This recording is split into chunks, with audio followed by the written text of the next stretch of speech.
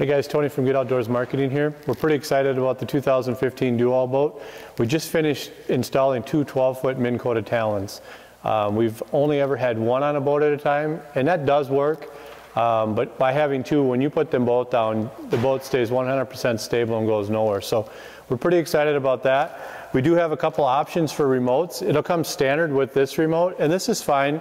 I can control both Talons. In fact, I can control up to like 10 Talons, I think, on this one remote. So I'm going to show you how to program this remote. It's very simple. I'm just going to press and hold the up button, and then when I hear the beep, I'm going to hold this up button on the remote until that beeps, and you'll hear the chime. There, you heard it go beep, beep, beep. That means this remote is learned. I just go over to the other side and do the same thing. Then when I hit the down button, boom, they both go down at the same time. So that remote is learned at this point.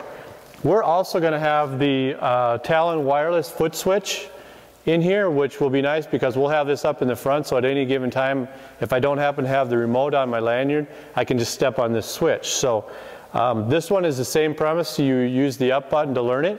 The only thing that's a little bit different here is you'll notice that it has mode. So when I press the mode button, it's either going to light up red on the left side or the right side, or both LEDs are going to light up. And when that happens, that means it wants to learn both at the same time. So when I press the mode button here, it'll go to the left, there it was on the right, there it's in the middle. So if I do the left here, hold the button down, hit that,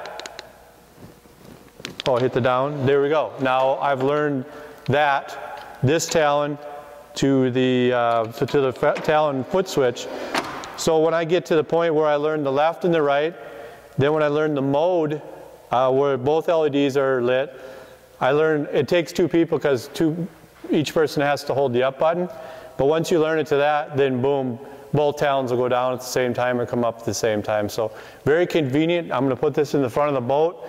So I'll have access either if I'm wherever I'm at, or if I don't have my lanyard, I can hit the switch, Talon down.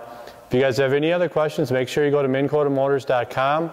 We're looking so forward to getting this boat out and getting it wet. We haven't gotten it wet yet, but when we do, it's going to be a great day. So we'll see you on the water.